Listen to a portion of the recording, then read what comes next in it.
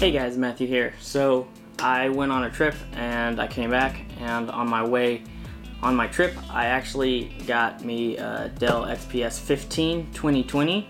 I ordered it and I got it shipped to me back in Texas, but now I'm back in Arkansas and I've got it here, so we'll go ahead and unbox this, so stay tuned. Okay, so we've got the packaging here, so let's go ahead and just get rid of the shipping packaging so we can get the unboxing on. So we'll go ahead and use this.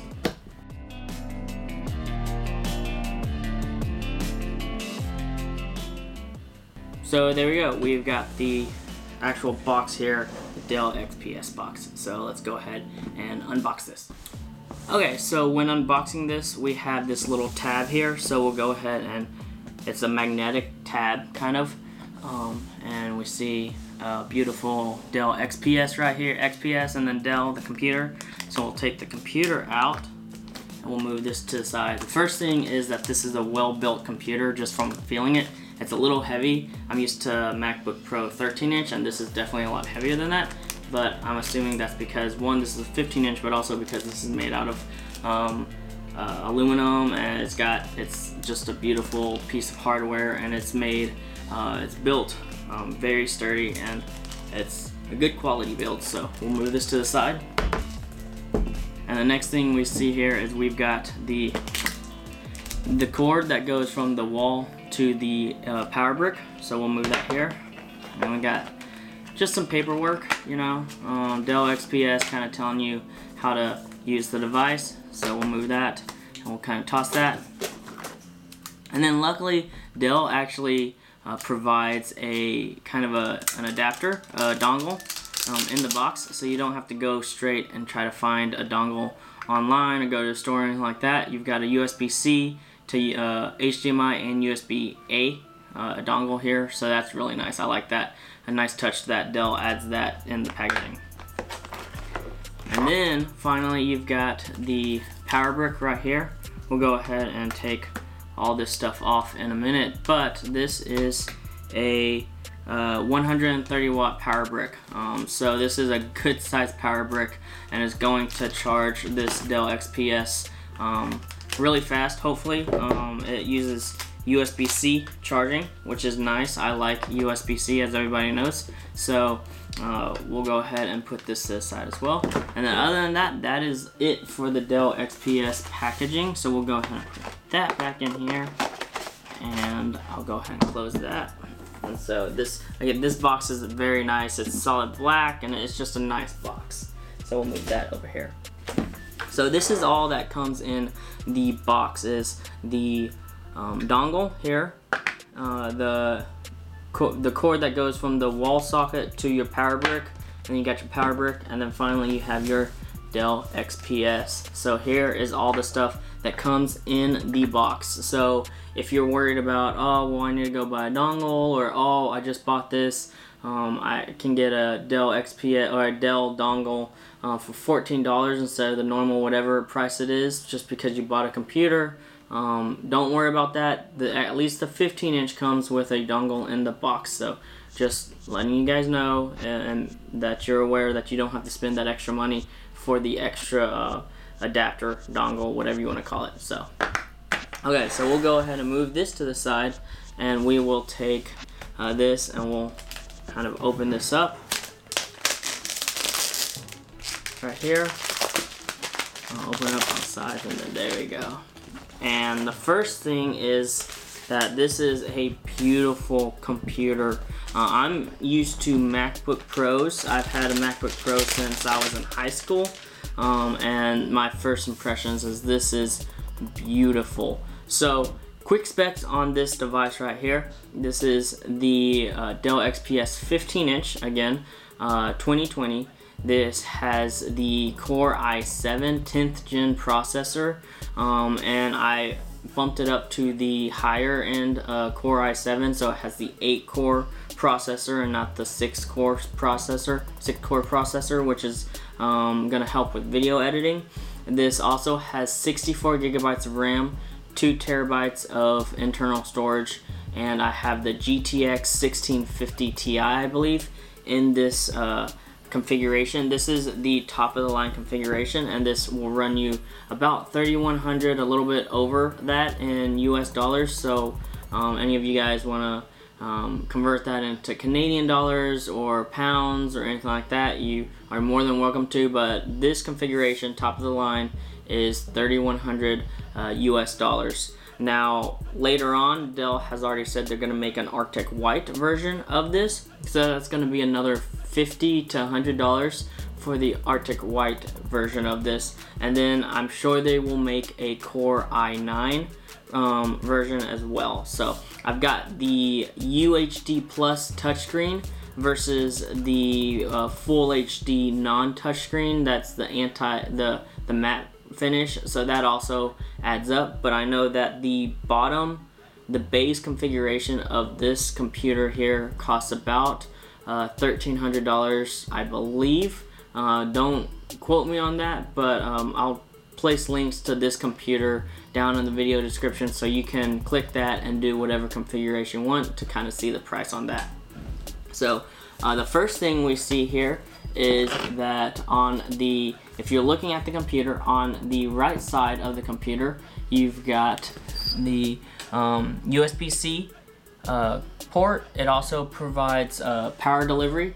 You have the SD card, full SD card slot, which is nice, especially for content creation, photo editing, video editing, anything like that. And then you have a 3.5mm headphone jack right there, which is nice. And then on the other side, you have two more USB-C ports that also do power delivery. All three of these USB-C ports support Thunderbolt 3, just so you know. And then you have your Kensington lock port as well, so in case you want to lock your computer if you're in a public space or anything like that, you can do that. So we'll go ahead and open this thing up here, and let's see. Ooh, that is beautiful. So my first impressions right now, going from a MacBook to this is beautiful. The trackpad is massive. It's not quite as big as a MacBook Pro trackpad in my opinion, but it's very large right here. I really like it a lot. It feels amazing. It's glass. You got that glass trackpad. Windows Precision touchpad, I believe, is what it has. And it's just nice. I like the carbon fiber right here. It feels good. It feels cool to the touch. It's not super cold like a full metal, but it also feels really nice here. And then just the keys, they're a little mushy. They're not as clicky as a lot of like your I guess your MacBook keyboards now, not your previous ones. Those were horrible, but your new MacBook keyboards or your chiclet style keyboards, they aren't that clicky, but these are good, and they have a decent amount of travel. And you've got a full-size keyboard, which is nice. And then also here, this is your power button, and it also doubles as a fingerprint reader, so that's also nice. It's very similar to like your MacBook Pro with the touch bar and all that, where you've got your power button and fingerprint reader all in one key, so that's very nice. We'll go ahead, let me boot this thing up here, and we will boot this up and see how this is. While we do this, I will go ahead and undo the power cord here so we can kind of see about how long the power cord is. I personally like a really long power cord because I like to have this for anywhere in the room and just be able to put in any kind of electrical socket and not have to worry about, well, I need to be a little bit closer or anything like that. That's why I really like the MacBook power cords, because with those, the original power cord doesn't come with, it just comes with the brick and then the power cord, but you can actually buy an extension to those bricks to make it a little bit longer, which is nice. And so this is essentially the same idea. You've got the power cord here, and then you've got an extension, and so it's really nice to have that. Hopefully it will be pretty long, so we'll go ahead and take that and move that here. I'll go ahead and undo this right here. Maybe we'll see. There we go. Okay. So, and then we'll just plug this in. I wish this part right here was a little bit longer, but again, it is what it is. But yeah, this is a very long power brick, which is nice. And again, it's 130 watts because with the top end model, this supports, I think, it's an 87 watt power battery versus the lower end models, which are a 57 watt or 56 watt battery. So this has the larger battery because again, it's supporting the 4K touch screen versus the non 4K touchscreen, and this also has a better powerful graphics card and a higher end CPU. So it's gonna need that bigger battery for that. So go ahead and set this up, and then I'll kind of give you guys my first impressions and all that. So stay tuned. Okay, so when setting this up, I was asked about fingerprint scanner and Face ID, or yeah, I guess camera Face IR unlocking. So this has Windows Hello. Not only does it have either the fingerprint scanner or the face unlock, but it also it has both of them. So that's really nice. You can kind of choose which one you want to do, or you can do both or anything like that. So it's really nice that it has both of them. I like that.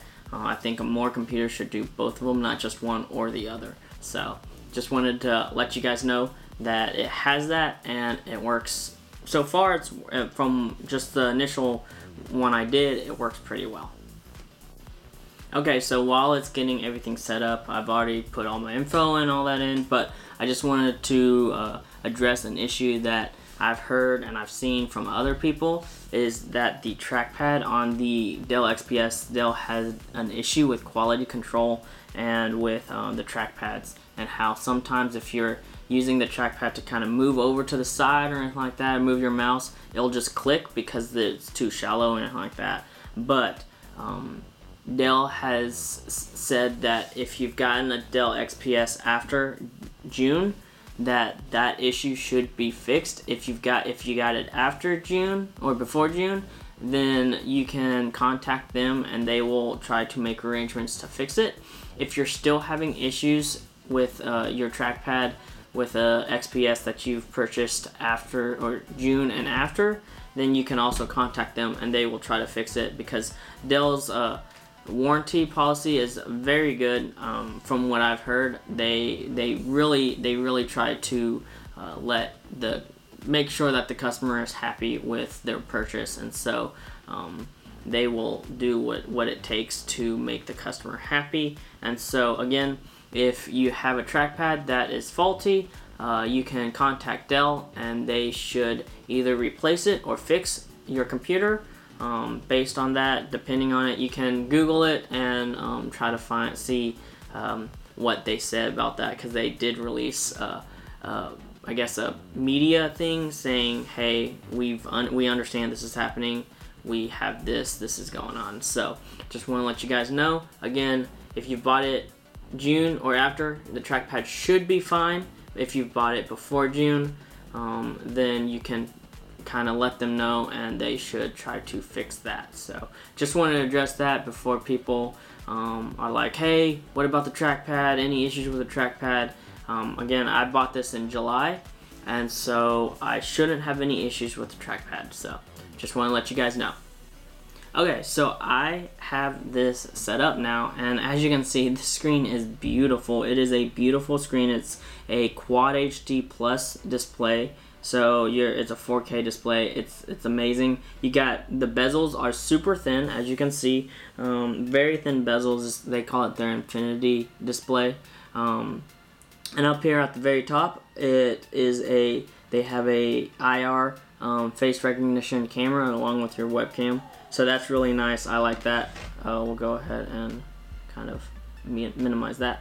But one of the big differences between the Dell XPS, the previous ones, and the 15-inch now, is that no longer do you have the Dell logo here at the bottom, making you have a huge chin on the screen.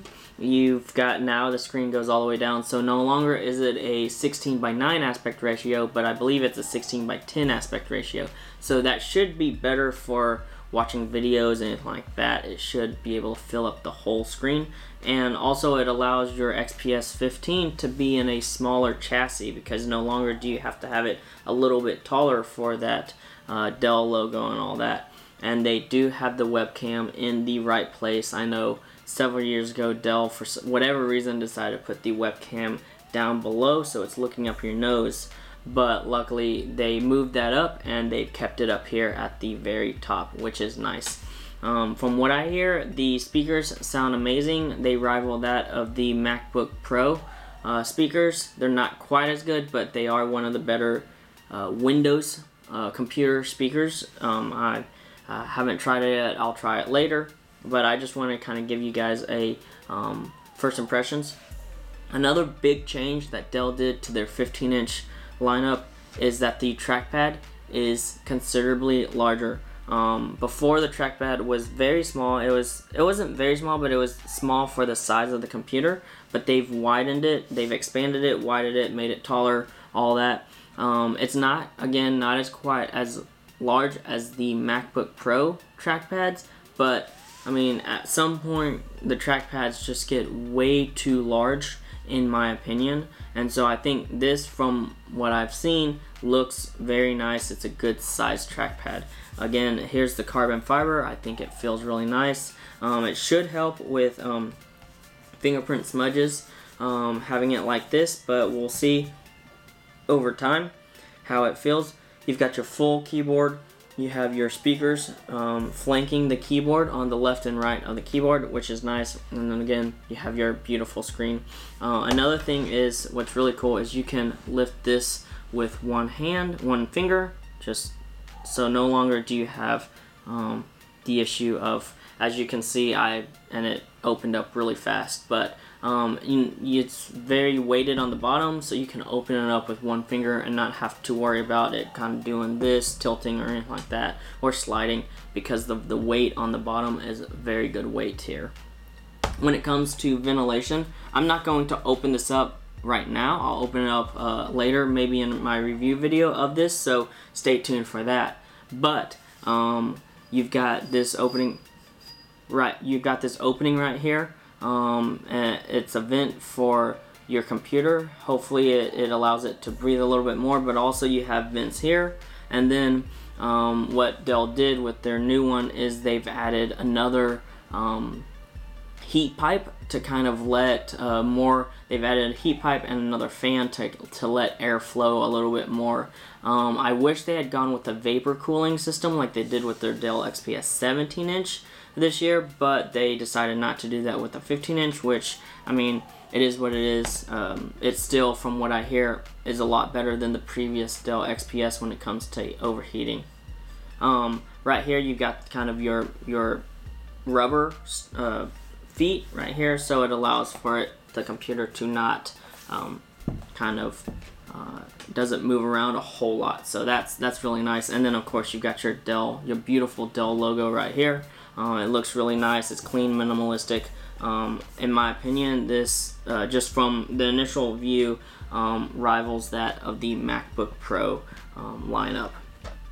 I will say Dell did get rid of the USB-A ports, and they also got rid of that button with the LED lights that told you how much battery your computer has. However, in my opinion, you don't really need it on the side, because if you're using your computer, you're going to be able to see how much battery you've got on your computer. So you're not going to go, oh, let me see, and then click the button and then be like, okay, I've got 3 bars of battery left. You're going to have that battery display on your computer. So just my opinion, I know some people may like it, some people may hate it, kind of stuff. So I don't think it's necessary, and I like that Dell kind of got rid of it.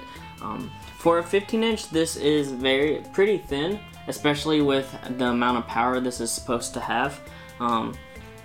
And so it is very thin, considering for a 15-inch, but it also, for a 15-inch, kind of light. It's not as light as a MacBook Pro 13-inch, but that is to be expected. It is, I believe, 4.4 pounds, which is, for a 15-inch, not too bad. I know the MacBook Pro 16-inch is about 4.5 or 4.6 pounds. I'm not sure what that is in grams and all that, but overall though, I do think that this is a beautiful computer. I'm excited to use this as my main computer. My MacBook Pro, I've had some issues with it, and so I decided I would get this instead. But anyways, stay tuned for a full review of this computer after I've had a couple weeks to use it, and I'll tell you my likes, dislikes, and stuff like that on this computer. But anyways, that was my Dell XPS 15 2020 unboxing and walkthrough. If you like this video, go ahead and give it a thumbs up. If you want to see more, go ahead and subscribe. Hit that bell icon to be notified when I post another video. Until then, everyone, stay safe. Peace.